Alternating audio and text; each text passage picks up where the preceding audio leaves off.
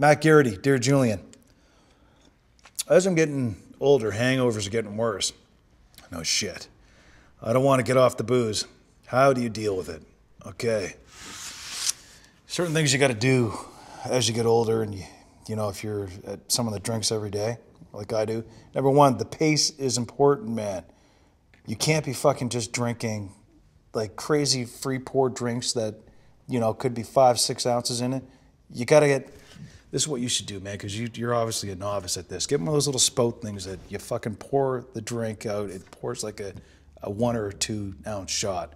Get one of those, man. You can drink all day with a good pace. Number two, you got to drink more water, man. As you get older, water's going to be your friend when you're drinking all day. Drink lots of fucking water. Thirdly, before you go to bed, fill up your gut, man. Eat something, okay?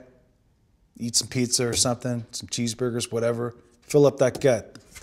The booze will absorb into that. It'll make it a lot easier in the morning. Then, when you wake up in the morning, if you do get hangovers, you know, like really bad ones, pop some Tylenol, maybe some vitamin B, all right? Maybe some vitamin C. You're going to need that shit as you get older. So I hope it works out for you there, Matt, because you don't want to stop drinking.